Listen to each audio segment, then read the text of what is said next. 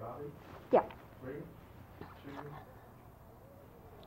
Well, Brian, I really didn't know what to expect when I came in to see this movie, Splash. I had read and heard a little bit about it, but, you know, I didn't know a mermaid and a guy falls in love. And the one you heard hee-hawing the loudest was myself. Oh, that's terrific. Delightful, delightful movie. And yet I know a little bit about the background of what you went through to get it on the screen. 5 years of just on again, off again, wasn't it? It was real tough getting it made, yeah. It did take 5 years, and it went through 8 changes of management, studio management. 8 changes of management actually in 3 different studios. So I did go through quite a bit. You pretty much have to be, you have to learn how to accept the word no and go around it. There were names bandied about that Bo Derek, that Warren Beatty, you know, these kinds of people were at one point sort of involved or at least thought about. Is that right? Well, to be quite honest, what happened here is that I had this idea of doing a romantic comedy about a man and a mermaid about 5 years ago.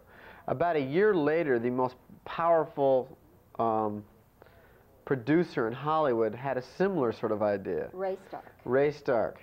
And what he then did is, over the years, he accumulated all of this talent. Warren Beatty, Herb Ross, who's a fairly prominent director, Robert Towne, Academy Award-winning writer, and himself.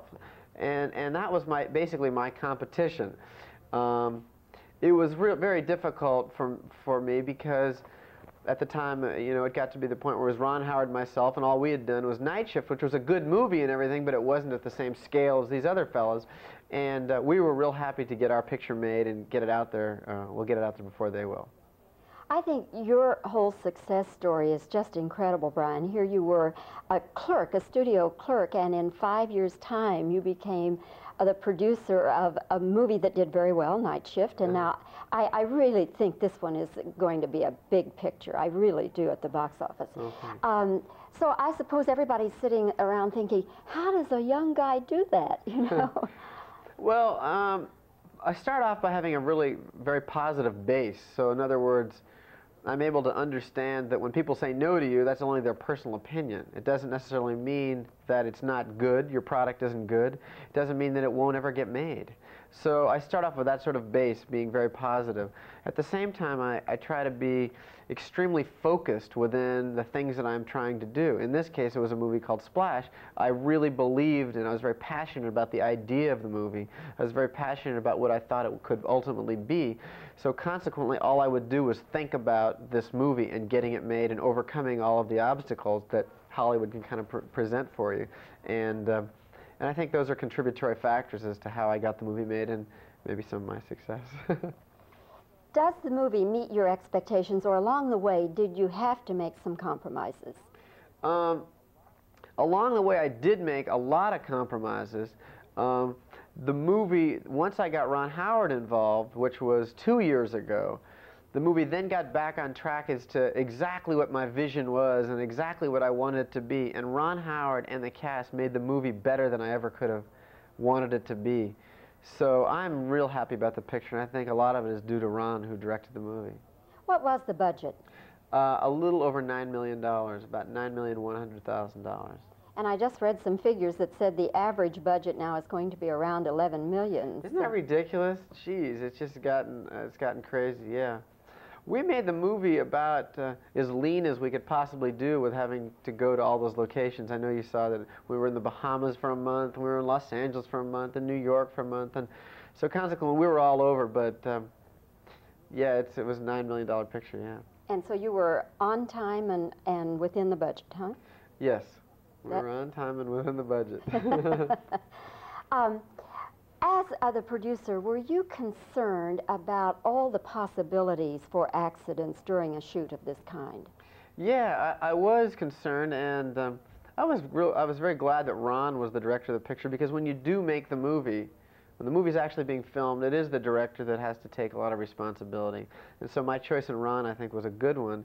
And especially in underwater, we did anticipate that there could be problems, and It is a very dangerous thing to shoot underwater. These actors are 30 feet beneath the sea. They, their way of breathing is from swimming. After they do a scene, they swim from one regulator to another regulator, and consequently there's a lot of variables involved and anything could happen. And it did concern me. Did you have to carry more insurance than you normally would on a film? No. I think it was just a more, well, the answer is yes, I'm sorry. It's more, it extends into a different area, yeah. It extends in a different area, but in terms of the dollar figures and things, it's all about the same.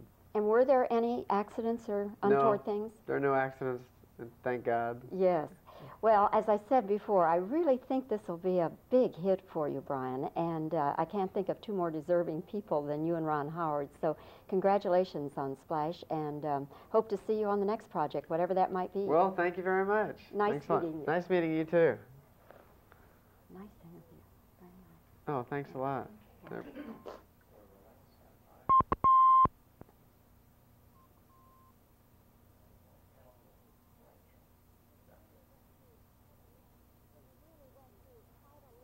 So you really went through quite a lot during the 5 years trying to get this picture together, didn't you?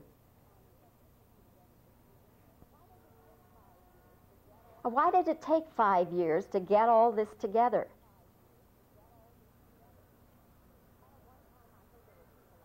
And at one time I heard there were people like Bo Derek and Warren Beatty and people like that involved. Is that right?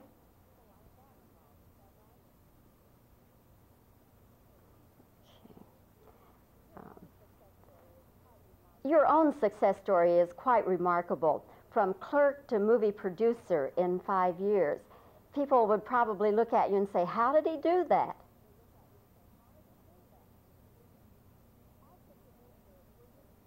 As the producer, were you quite concerned with all the possibilities for accidents during this show? Did you carry extra insurance? Were there any accidents? What was the budget on this film? And I read recently that now the average budget will be around $11 million.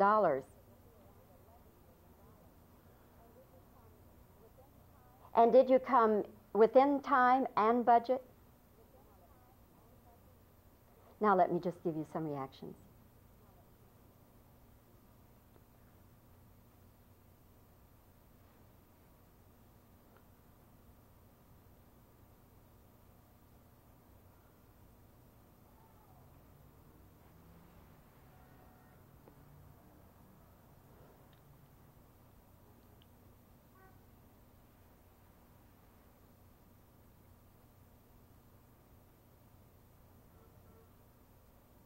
Okay.